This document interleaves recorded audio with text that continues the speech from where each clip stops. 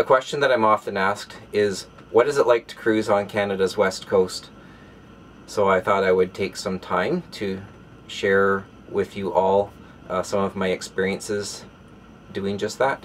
Canada's west coast is in the province of British Columbia, and below us is the United States of America, Washington State, and above British Columbia on the coast is Alaska.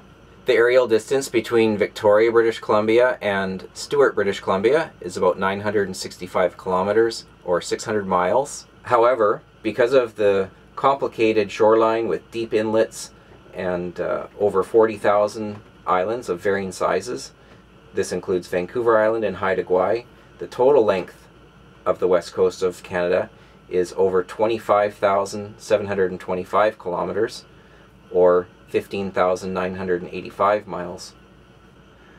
When looking at the west coast of Canada, I like to look at it in different regions. I would say the most southern portion of the coast is the most populated. They have Victoria, Vancouver, and the Gulf Islands. This is the area that probably most of the boating on Canada's west coast takes place.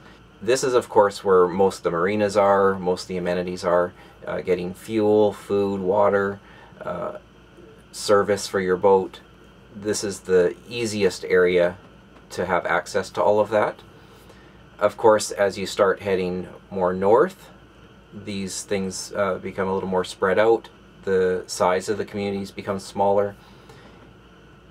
The distances you have to travel between the communities becomes greater. And the challenges with boating also become greater. I was born and raised in the Vancouver area, as many of you know, and I do have to say, hopefully without bias, that it is probably one of the most beautiful waterfront cities you'll ever see. The contrast between the marinas and all the boats and the huge glass-covered skyscrapers right behind it is pretty incredible. And as I mentioned, this is probably one of the most active areas for boating on Canada's west coast.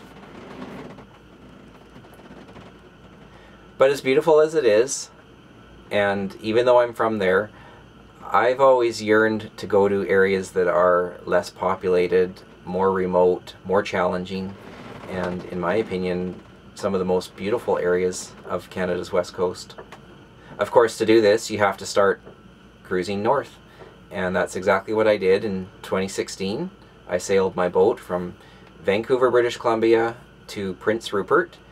That trip alone was over 520 nautical miles, which I did in 2 weeks. I could have done it a little faster, but you take a few harbor days along the way.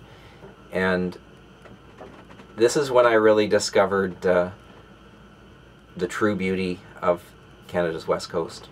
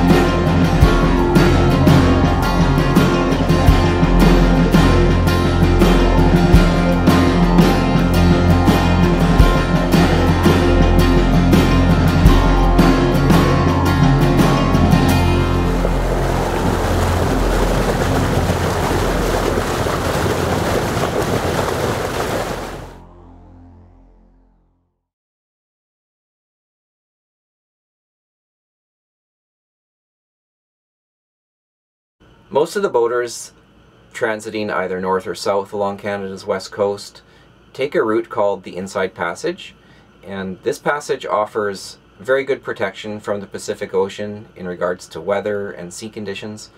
The disadvantage is that you have to travel along very narrow canals and channels which can experience very large currents, and this is due to the large tides that we experience on Canada's west coast.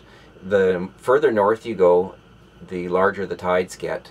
In Prince Rupert here you get tides 24 feet, which equates to about rise or fall of an average of 4 feet every hour during a cycle.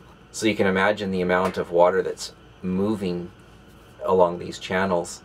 There are some currents and little passages you have to go through to get in and out of the Gulf Islands. They can get up to 6 or 7 knots, maybe a little more in some passages. But really the challenges start when you get, I would say, north of Campbell River. And just north of Campbell River is Seymour Narrows, where they do get those 15-knot currents. When you combine these currents and large tides with really long channels, now you have the challenge of having to go through this long channel and take advantage of as much current as you can. So you do have to start really planning your days around the current. So it was an early start today. We were up at 10 to 5. The reason we're leaving so early is because there's a spot called Race Passage, and we need to get through it with some current, and we could hit it later, but then we're going to catch the end of the tide, and then we might be fighting a little bit of current in this narrow channel that we're going up. So we decided to leave extra early.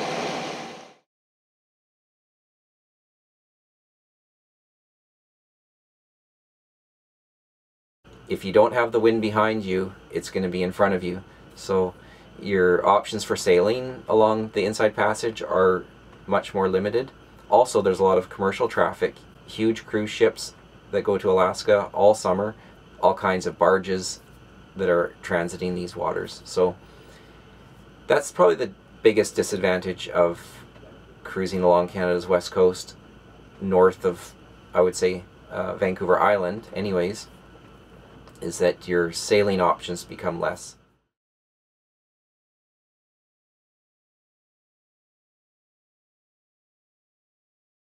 I think once you're cruising in the area north of Queen Charlotte Sound, this is when you really have to have your route planning organized.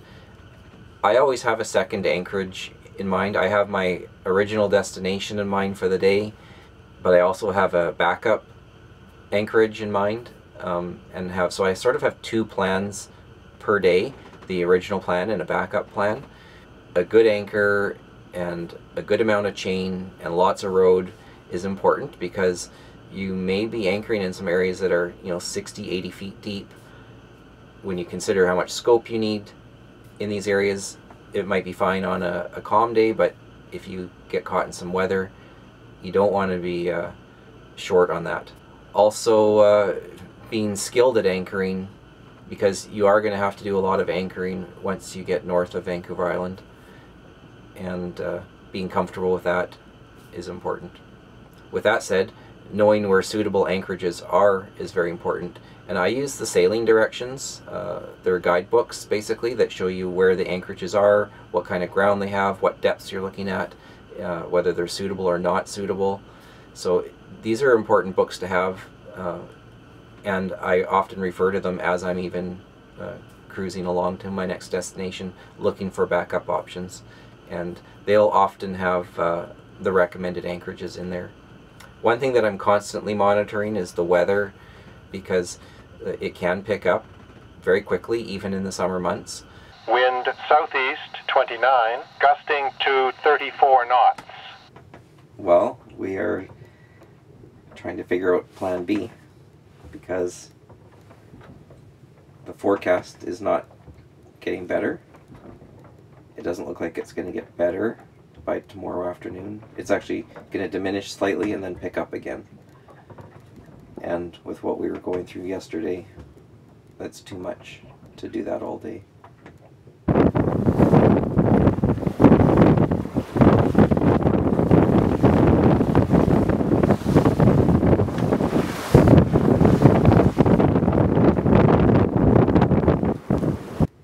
So, trying to brainstorm for Plan B.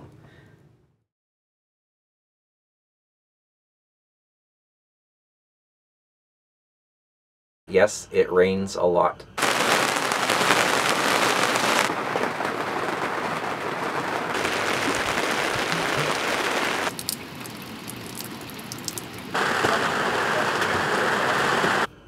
We experience a lot of rain in this part of the world, so having good fowlies, good wet weather gear, and having a full enclosure on my sailboat at least has been a huge blessing and made it much more comfortable to cruise.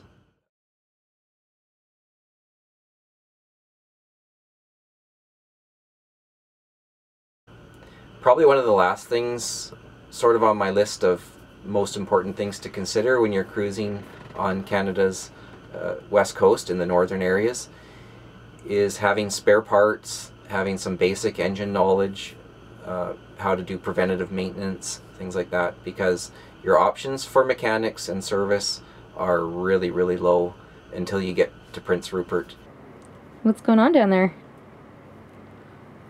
Well, I was doing my morning engine checks before leaving, and one of the things I do is I feel the belts.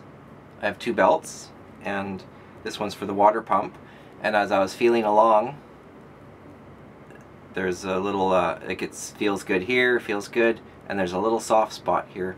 You probably can't see it on the camera, but that's probably going to break eventually, and before we go out for the day, I would like to replace it.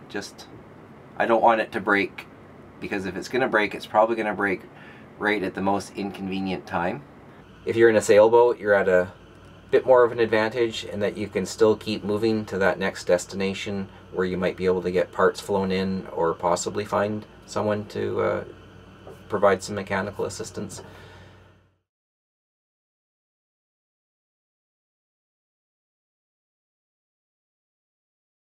A great area to anchor and stop once you've crossed the Sound is Hackeye Pass.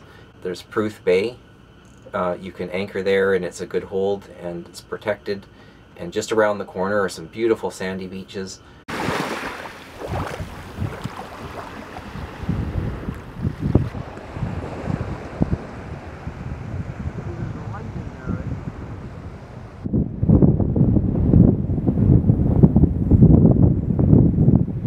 From there, it's about 35 miles north, and you're in Bella Bella and Shearwater. These are two communities right in the same little area, and not only can you get food and water and fuel at this location, this is probably the only location between Vancouver Island and Prince Rupert that has a travel lift.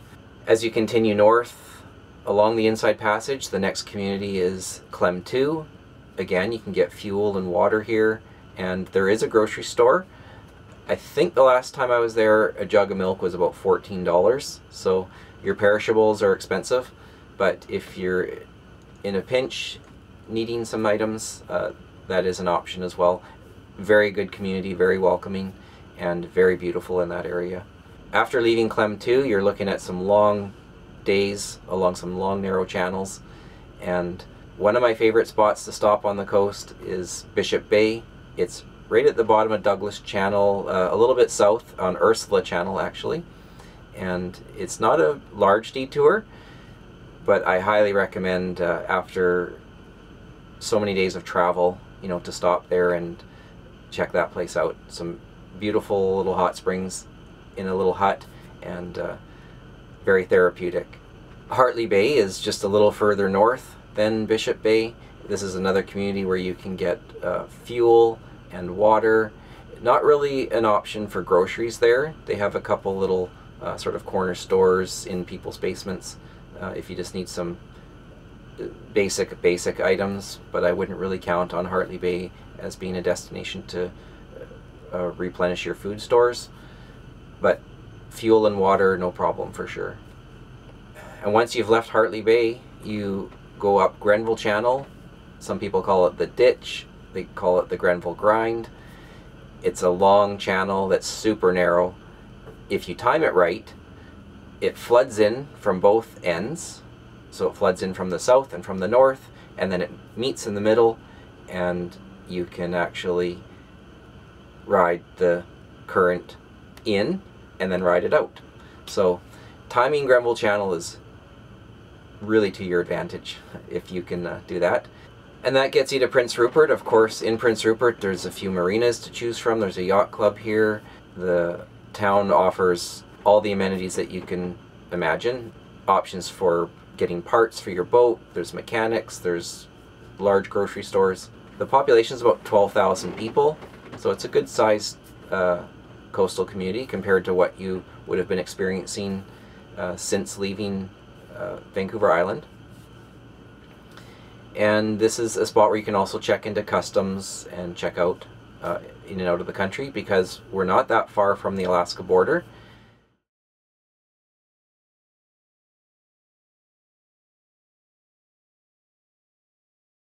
The payoff, once you get north of Vancouver Island, is the beauty.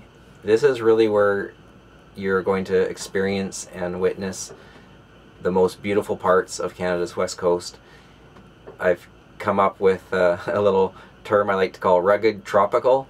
It's waters that look tropical, but you're wearing a toque and all your foulies and your rubber boots, but it's incredibly beautiful. Another thing you're going to see more of is wildlife.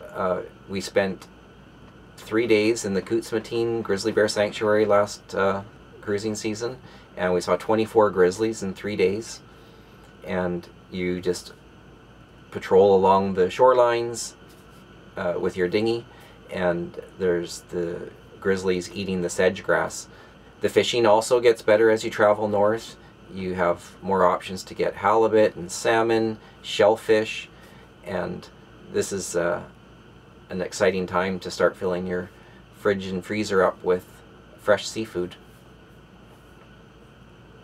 Other types of wildlife that you'll see more of as you travel north are whales, porpoises, wolves, eagles, seals, sea lions. It's just more of an abundance of those animals up here. One of the things we love to do while we're on these cruises on Canada's west coast is beach combing.